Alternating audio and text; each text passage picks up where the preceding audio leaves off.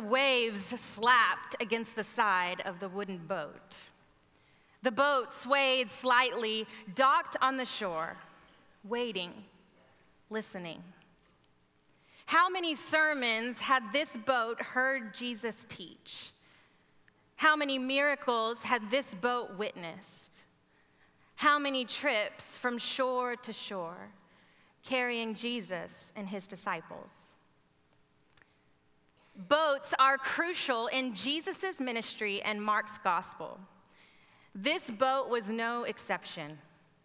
This boat, like most boats, was a safe haven, a shelter among the sea, a respite from long and strenuous days of ministry, carrying weary men from shore to shore, from busy places to deserted places, providing rest, enabling mission, strong and brave, steady and experienced.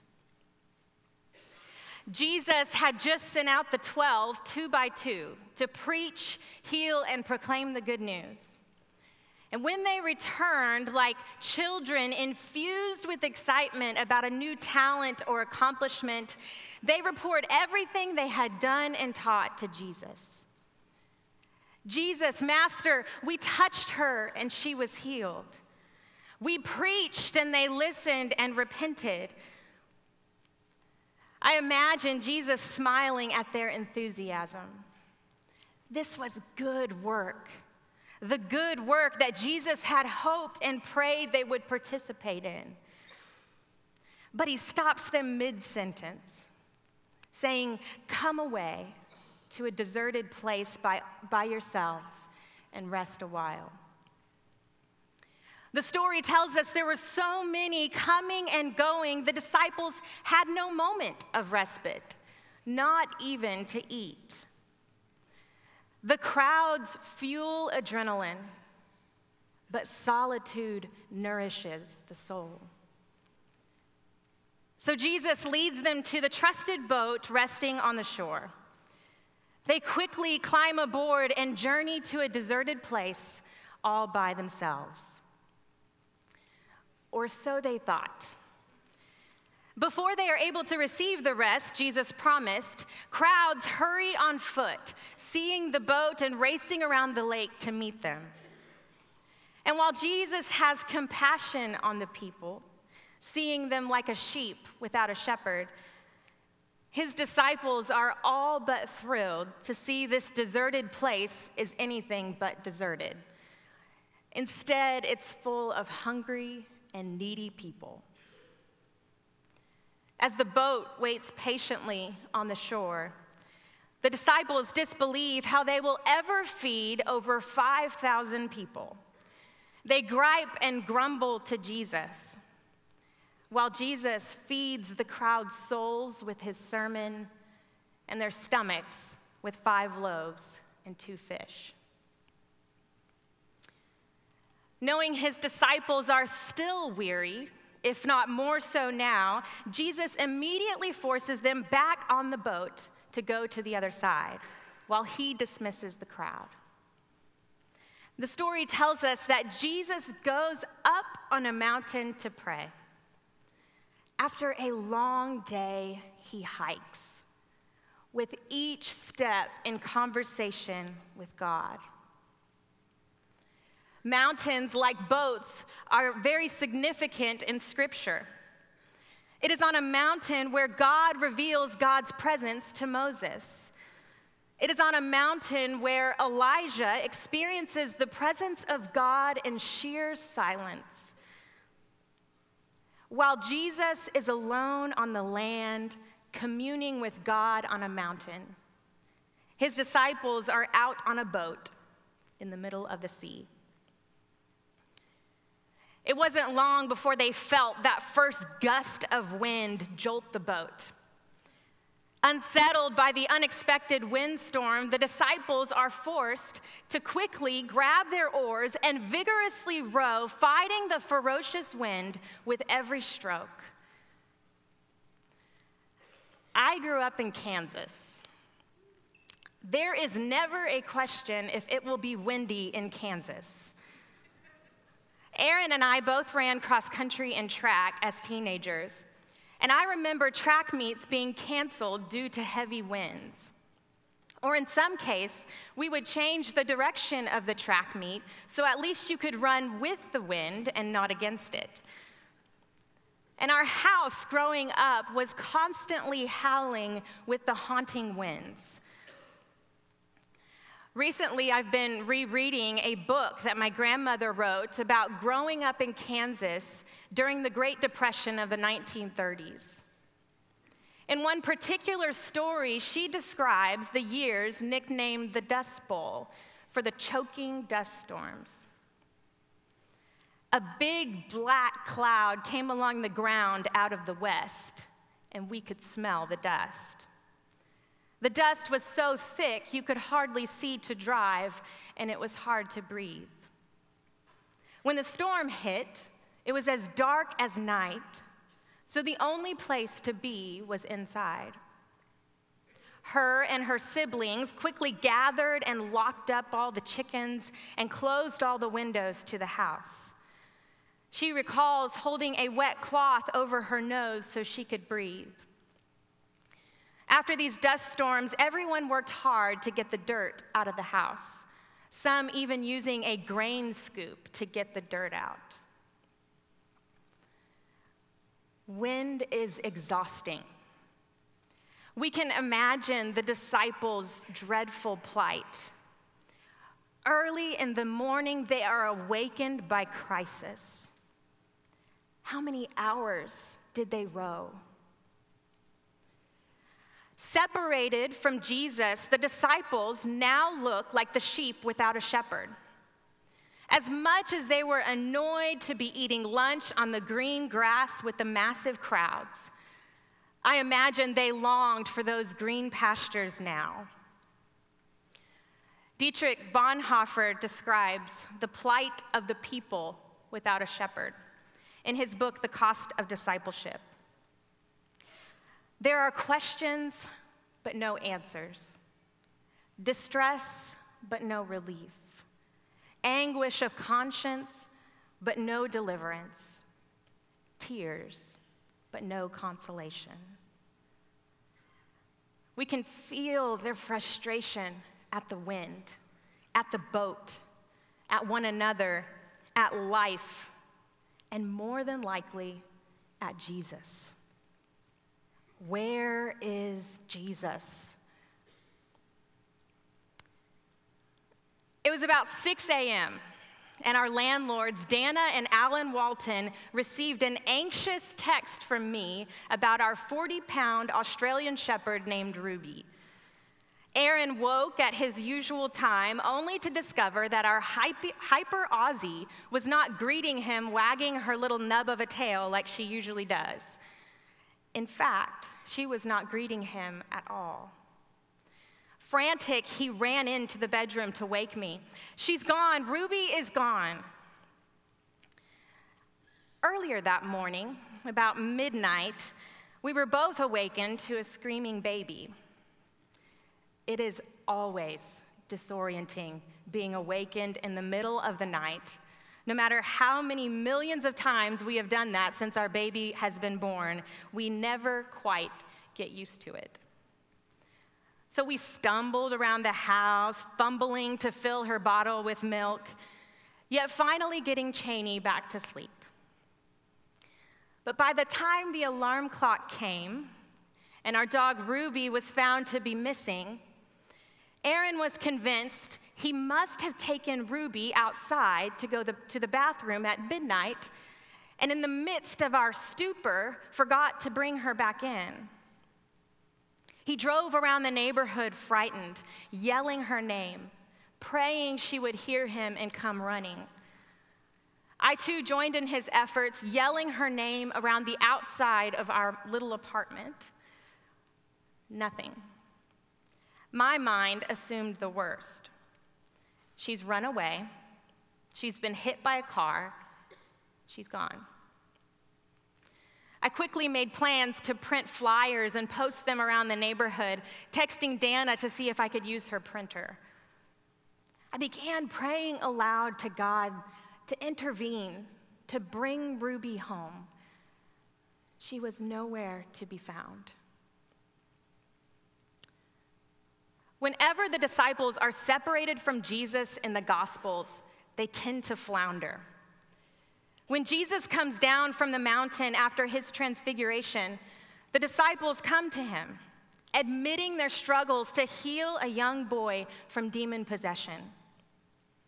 And when Jesus leaves them in the Garden of Gethsemane to keep watch while he goes off and prays before his betrayal and arrest, he comes back to find the disciples asleep, struggling to do what he has asked of them. And eventually, upon Jesus' arrest and sentencing, the disciples deny him and scatter. This scenario is no exception to this pattern. While separated from their master on the sea, Jesus sees the disciples struggle. Verse 48, the text tells us, when Jesus sees the disciples straining at the oars against an adverse wind, he came towards them early in the morning, walking on the sea, and he intended to pass them by. At first read, this seems rather cruel and neglectful of Jesus. Why would Jesus pass them by and not help them? The Old Testament has a clue towards Jesus' intentions, drawing us back to the intentions of God in Exodus chapter 33. Moses was anxious to know God's plan for his ministry and life. God reassures Moses, "My presence will go with you, and I will give you rest. You have found favor in my sight, and I know you by name. I will make all my goodness pass before you." God then comes close to Moses, God's glory passes by, and Moses sees the back of God. Likewise, in 1 Kings chapter 19, Elijah is told to go up on a mountain, for the Lord is about to pass by. A great wind comes, then an earthquake, and then fire. But Elijah experiences God's presence passing by in sheer silence. Immediately upon seeing his disciples' distress, Jesus goes to them. Jesus' physical position on the mountain and his posture of prayer made him able to see the disciples and respond to their needs. Like God in Habakkuk, who tramples the sea to save his people Israel, Jesus walks along the waves towards his disciples, intending to pass them by, intending to come close and reveal his presence to them. Yet the darkness of the night and the dismal situation of the disciples prevents them from recognizing Jesus' presence. The story tells us they are so terrified, they cry out, thinking they've seen a ghost. And Jesus speaks to them, "Take heart, stop being afraid. It is I, or I am, is here." And instead of passing them by so the disciples can see the back of God like Moses, Jesus climbs into the boat with them. The wind ceases. And while we would expect faithfulness and trust in Jesus to result from this consolation, miracle, and epiphany, the story ends in confusion. The disciples are still confused by the feeding miracle, and their hearts are hardened, making it difficult for them to see the significance of God being revealed to them on the sea. Jesus, the very presence of God, is sitting in their boat, and they still cannot see. After our frantic search for our dog Ruby, a thought occurred to me. I had not remembered Aaron taking Ruby outside at midnight when we were awake. What if she was in our little apartment? What if we could not see her and we could not find her anywhere, but she was there all along? I had the bizarre inclination to crack open the door to Cheney's bedroom. Immediately after sliding open the door, Ruby jumped into my lap and we collapsed on the floor while she happily licked my face. All along, Ruby was there, sitting patiently, silent in the baby's room as to not wake her. Ruby was there. She was right under our noses. For the first time, Corey Tenboom felt lost and afraid. The Tenbooms were a Christian family living in Holland, hiding Jews in their home during the Nazi Reich. After being discovered, Corey and her entire family were arrested in Haarlem, Holland. After being sent to various concentration camps, Corey was the only survivor of the Holocaust from her family. After her freedom, she spent the remainder of her life traveling the world, sharing the good news of Jesus. But at one point in her ministry, she found herself lost, confused, and uncertain about God's plan for her. She says, "As I stood in the railroad station in Switzerland, waiting for my luggage, I suddenly realized that I did not know where I was supposed to go. For 10 years after my release from prison, I had been traveling all over the world at the direction of God. But this time was different. Sleeping each night in a different bed and always living out of a suitcase had worn me down. At 63 years of age, I was wondering if I had been so overlooked that I was losing my memory. I felt a sense of panic in my heart and sat down, trying to remember to whom I was going. Had God withdrawn his conscious presence from me, letting me walk this season alone? For 10 years, the Lord had guided me step by step, and at no time had I been confused or afraid. Now I was both, unable to recognize the presence of God. Surely he was still guiding me, but like a pilot who flies into the clouds, I was now having to rely on instruments rather than sight. Corey decided to travel home to Holland until she could sense God's direction again. After arriving in Haarlem, she slipped on the wet pavement, injuring her hip. She cried out to God in prayer, and a police officer offered her some help, asking her name, Corey Tenboom. To which he replied, "Are you a member of the family of that name whom I arrested 10 years ago?" This Dutch police officer had been on duty the night Corey's family was arrested. "I'm so sorry for your accident," he said sympathetically, "but I am so glad to see you again. I will never forget that night in the police station. You were all sitting or lying on the floor of the station. Your old father was there with all his children and a lot of your friends. I've often told my colleagues that there was an atmosphere of peace and joy in our station that night, as if you were headed to a feast instead of prison and death." He paused and looked at me kindly, as if trying to remember my face. "Your father said before he tried to sleep, 'Let us pray together.' And then he read Psalm 91.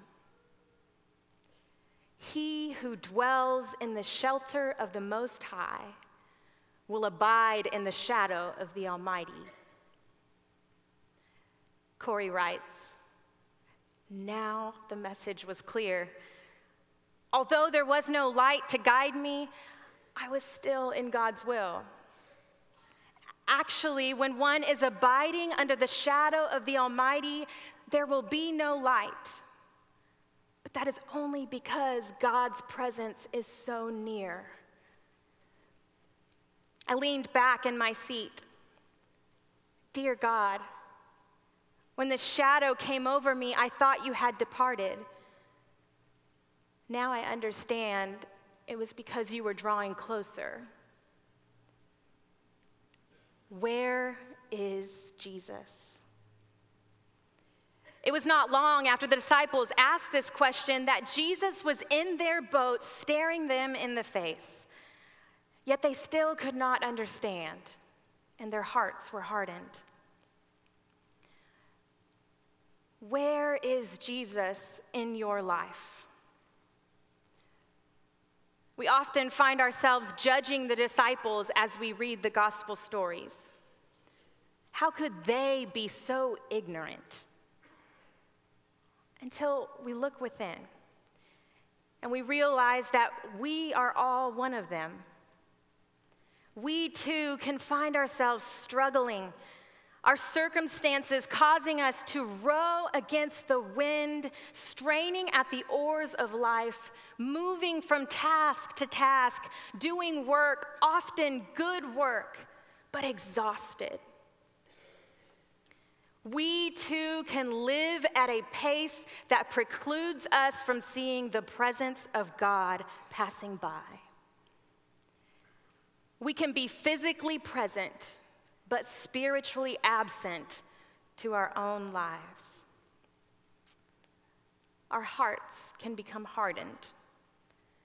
And while Jesus continues to reveal himself, we can fail to recognize him.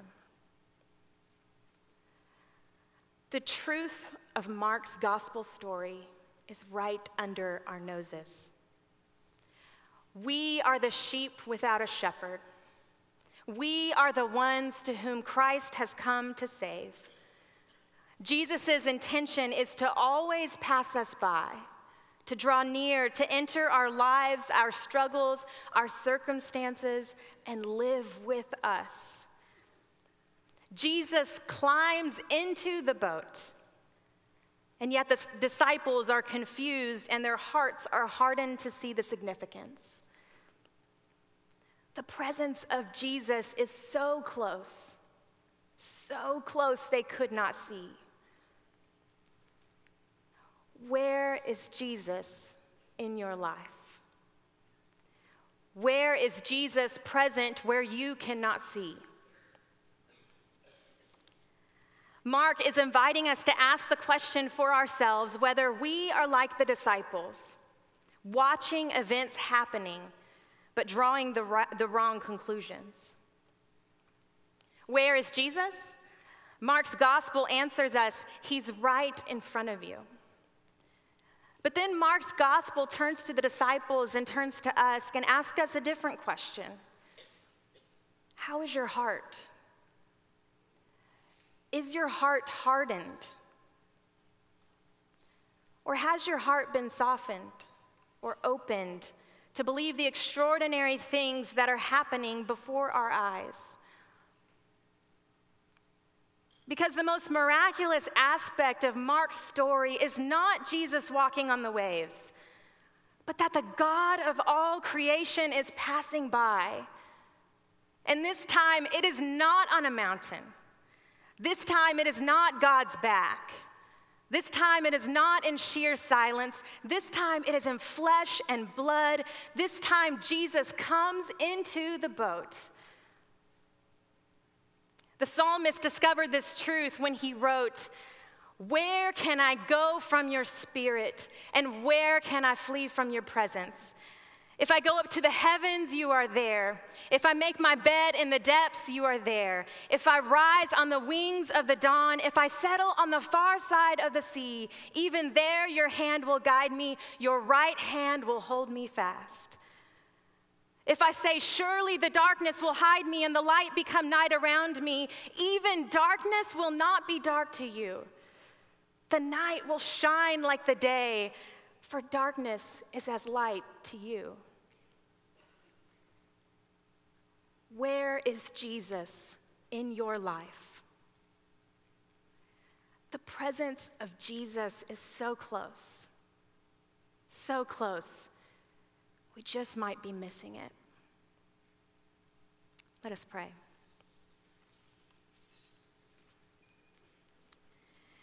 God, we long to have open hearts, to have softened hearts, but that's not always the case. Like the disciples in this story, we too can have hearts that become hardened. Whether that's by sin in our lives or circumstances around us, our own busyness and hurry sickness, whatever that may be, it happens. We can look so much like these disciples in this boat, terrified. But God, we've learned a truth today that whether we feel you, whether we see you, you are here and you are close. Your presence is with us. So God, I pray that you would open our eyes and our hearts to see you, to recognize you in our lives, moving and working, and that we would respond to you, that we would follow the way. It's in Jesus' name that we pray.